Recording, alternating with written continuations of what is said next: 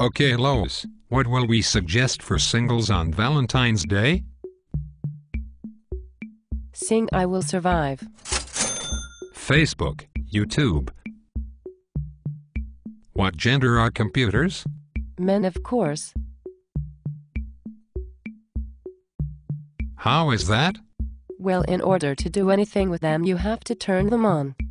Second, they are supposed to solve problems, and most of the time they are the problem. And finally, as soon as you commit to one, a better model comes along. Computers are one.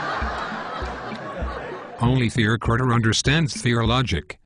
Even the smallest mistakes are stored in long-term memory for possible later use. Then, soon as you make a commitment to one, you spend your paychecks buying accessories for it. Women are cursed. Men are proof.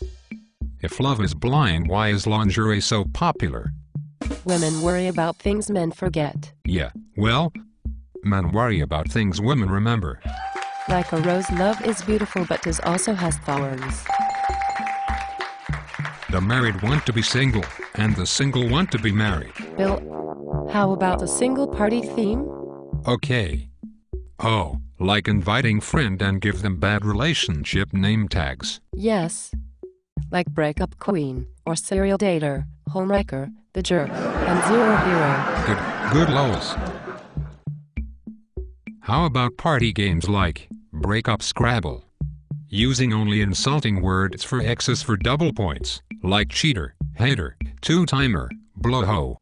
And hand out sweets with anti-Valentine tags. Oh, like love sucks, screw you, give up, married is scary. Being single may be a victory. Remember to love those you have found, rather than searching for love. Lonely is not being alone. It is when no one cares. I would rather be hated for who I am than not loved by who I'm with. Happy Valentine's Day, everybody.